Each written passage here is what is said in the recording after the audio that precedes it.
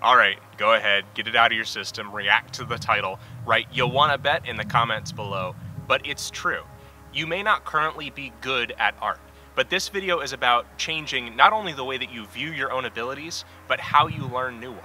Usually the videos that I make on this channel are a mix of indirect sources in a combination with some of my own experience. But today we're pulling directly from a fantastic article from 2012. It's one that I'll link in the description below, and I highly recommend you read it yourself after this video, called Errors versus Bugs and the End of Stupidity by Celandine13. Now, there's a lot of things being talked about in here, including things like programming, practicing music, and math. But don't let that throw you off. Think about how any kind of creative learning or creative pursuit has parallels to drawing and art. I'm going to pull pieces from here and there in the article, and it starts out by saying, a pianist has to believe in telekinesis. You have to believe you have the power to move your fingers with your mind. Pretty intriguing start. She goes on to describe the piano lessons that she had with one teacher. I wasn't an exceptional pianist, and when I'd play my nocturne for him, there would be a few clinkers. I apologized. I was embarrassed to be wasting his time. But he never seemed to judge me for my mistakes. Instead, he'd try to fix them with me, repeating a three-note phrase differently each time, trying to get me to unlearn a hand position or habitual movement pattern that was systematically sending my fingers to wrong notes. I had never thought about wrong notes that way. I thought that wrong notes came from being bad at piano or not practicing hard enough. And if you practiced harder, the clinkers would go away. But that's a myth. In fact, wrong notes always have a cause, an immediate physical cause. Just before you play a wrong note, your fingers were in a position that made that wrong note inevitable. Fixing wrong notes isn't about practicing harder, but about trying to unlink those systematically error-causing fingerings and hand motions. I'd say this holds true for art as well. Practicing for 10,000 hours or even 10 years isn't that useful if you're using the same limited information, if you're unwilling to improve, you have a lack of feedback or awareness, or if you're executing the same way over and over. She goes on to describe the way that we view errors in terms of musical performance or in test taking, and it's all about how many mistakes or errors you make. And in this model, or way of thinking, improvement is a matter of lowering your error rate. This, or something like it, is the model that underlies school grades and test scores. Your grade is based on the percent you get correct. Your performance is defined by a single continuous parameter, your accuracy. And a lot of times that's the way that we think, and it goes back to the way of thinking where if I just put more time in, if I just keep starting over from zero on this piece of art, I'll eventually iron out whatever problems it is that I keep having. Next, though, she describes not errors, but bugs, as in a glitch in programming, or for our purposes, a gap in understanding. A person taking a test or playing a piece of music is executing a program, a deterministic procedure. If your program has a bug, then you'll get a whole class of problems wrong consistently. A bug gets everything that it affects wrong. And fixing bugs doesn't improve your performance in a continuous fashion. You can fix a little bug and immediately go from getting everything wrong to everything right. And this tracks in art, especially if you're drawing the same things over and over, relying on muscle memory instead of being intentional with your work. This next part of the article is my favorite part, and I appreciate you sticking with me this far. Often I think mistakes are more like bugs than errors. My clinkers weren't random. They were in specific places, because I had suboptimal hand positions in those places. A kid who gets arithmetic questions wrong usually isn't getting them wrong at random. There's something missing in their understanding, like not getting the difference between multiplication and addition. Working generically harder, quote-unquote, doesn't fix bugs, though fixing bugs does require work. Once you start to think of mistakes as deterministic rather than random, as caused by bugs, incorrect understanding, or incorrect procedures, rather than random inaccuracy, a curious thing happens. You stop thinking of people as stupid. Tags like stupid, bad at, sloppy, and so on are ways of saying you're performing badly and I don't know why, or I'm performing badly and I don't know why.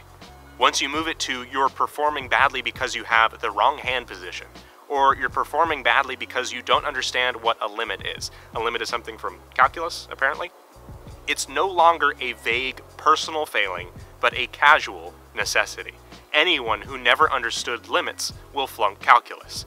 It's not you, it's the bug. Now, I agree with that, especially because I don't know the first thing about calculus. But isn't that amazing? What a great way to reframe the way that you view your own work. And not to pat myself on the back here or be self-aggrandizing, but there's been a few times where I make personal video critiques for someone over on Patreon, and it's weird, it's almost like they're surprised that I didn't make fun of their work and instead was respectful of it and gave them proactive solutions to work toward. And this is why. Not only have I been there before, but I don't think that you should be punished for not knowing something.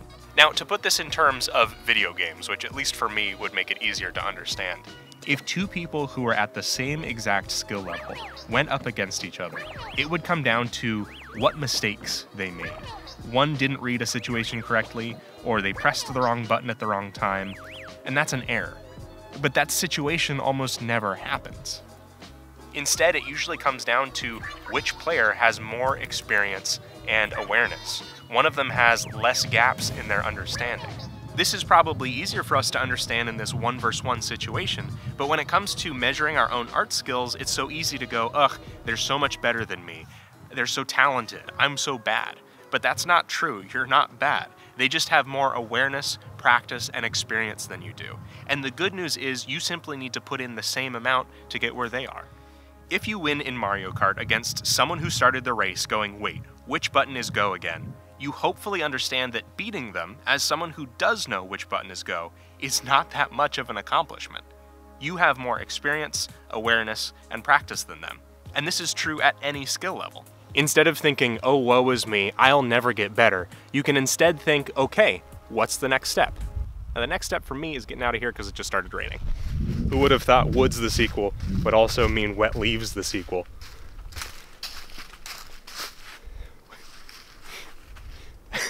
How did I get here? Oh, the rain stopped, and I know where I am. Story arc over. So what takeaways can you get from this and practically put into your own artwork or any creative skills? Well, first of all, you're not bad at art. You just have a lot to learn. What's the difference there? Well, it takes you away from feeling like you're past the point of improvement and a lost cause, and instead realizing you're at the early steps of a long journey. And hopefully that helps relieve some of the pressure that you put on yourself to be better. The second thing is a new spin on the old phrase, work smarter, not harder. Now, I do think that if someone rests on their laurels, so to speak, and doesn't seek to actively improve their work, to seek out and destroy those bugs in their programming, they're just drawing at the same level for hours and hours on autopilot without any kind of awareness, they aren't going to get better. Instead, though, look for the problems that keep coming up in your work, and see them not as a random mistake that keeps happening, but as a gap in your understanding or execution. Oftentimes, it goes back to an art fundamental that needs work. So take pause, isolate that problem, and work only on that problem for a while in order to improve. For example, for me, I've spent a lot of time in the last few years getting better at my construction and rendering of forms in my work, basically the accuracy. But I was seriously neglecting the energy, the expression, and motion. And this is because I was both not aware of it, and my process was one where I was too quickly jumping to making the correct volumes, the correct lines. And I left out the part where I explore the poses, the overall shapes and flow of the character, the expression. What can I do to make the drawing exciting instead of just the design? And so focusing only on that step for the last few weeks since I finished Parcel is already starting to pay off, and I'm really excited about that. The third thing is to go outside of your comfort zone and seek feedback. Now, I personally offer personalized video critiques over on Patreon at the Novice Bard tier, and I also have the Learn Character Design course, which I'm actively rebuilding right now. But even if neither of those interest you, find some way to get feedback on your work, or find work that you admire and contrast your work to that work. Ultimately, I hope that this video has benefited you and helped you to be more proactive, to find the specific things that you need to work on and attack them head on. And in the meantime, not feel so bad or down about yourself with all of the self-inflicted pain that comes with the frustration of improving your work, because ultimately, a lot of that frustration usually leads to better work. If this video has helped you, please give it a like, and please share it with someone else who you think it would also benefit. Special thanks to my mom, whose hands you were watching earlier, not just for shooting that B-roll, but for filling the house with beautiful music every time she sat down at the piano. And I guess for like life and everything else too, you know. I'm making new videos every week here on YouTube, so subscribe. My Instagram, Twitter, Twitch, and Patreon are all Bagel Denizen, and you'll see them in a few seconds. Thank you so much for watching, and have fun creating.